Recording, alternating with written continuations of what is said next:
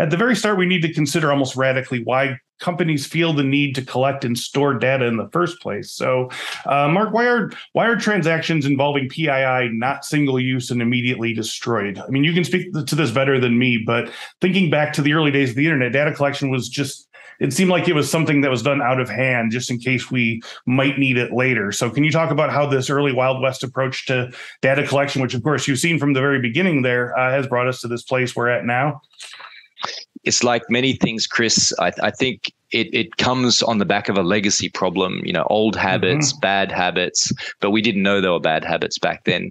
And suddenly we find ourselves in a new world where we have privacy laws coming out of every corner, and we have to retrospectively try and comply with those against all the bad habits that we've been doing for so long. So right. I think, it goes back to attitude, which is, back in the day, you would want to collect as much data of your customer as you possibly could get away with. The more data you had about your customer, the more you knew about them, the more you could learn about their habits, the more you could maybe figure out how to market to them, or even just, laziness perhaps. You could even just say, data's cheap, data keeps getting cheaper, or storage is cheap, keeps getting cheaper. If there's no one that's telling me that I don't need to get rid of this data, then maybe I might need this data one day. So it's easier to store it. And at the beginning of the sort of big data boom, like I feel like there was also this sort of speculative sense of like, if we can't use the data now, there's probably going to be an application 5 years down the line that's going to be perfect. So we'll be glad that we kept it.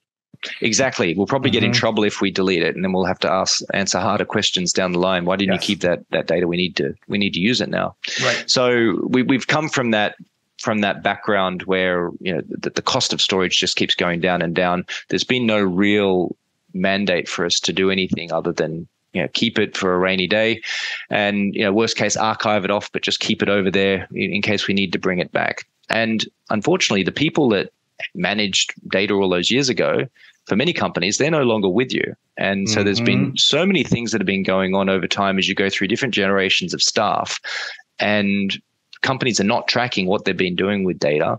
They think they know where a lot of that data is, but they don't have absolute certainty. And we at Ground Labs started doing surveys over the last couple of years of different audiences, but mostly professionals, either in privacy and security.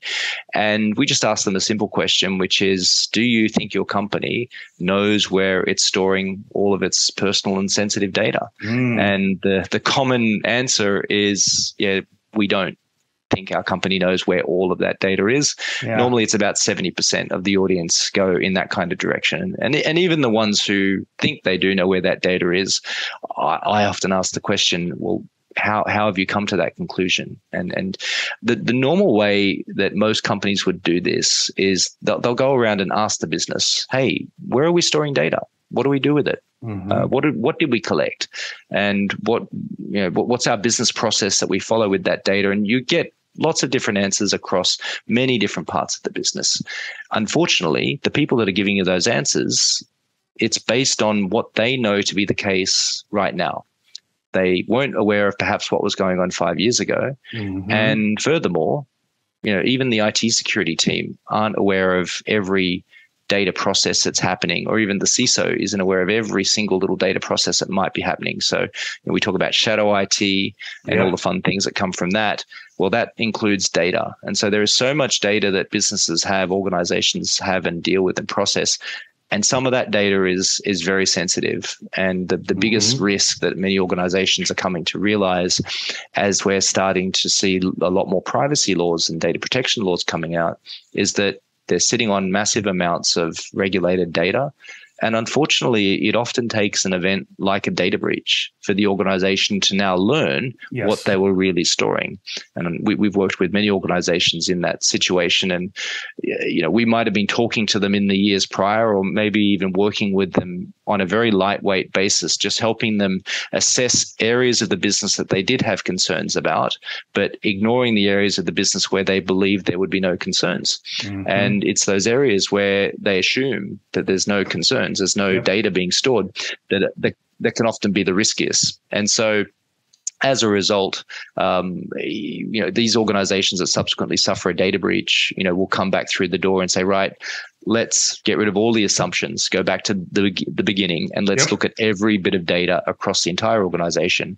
And let's get some evidence, and let's start to make some real decisions about what the risk is we have in the business. Now we can start to put the right security controls around it. So in a nutshell, Chris, that's a very basic explanation of largely why we've seen so many data breaches over the last number of years and continue to. I just saw very recently, as probably did you, we've just seen a major ride-sharing app have an issue in this part of the world. A very well-known coffee brand that everyone's familiar with just had an issue out here. And, in security, we don't like to name and shame. It's just not cool anymore. And frankly, it continues to be that question of it's not really a matter of if, but a matter of when.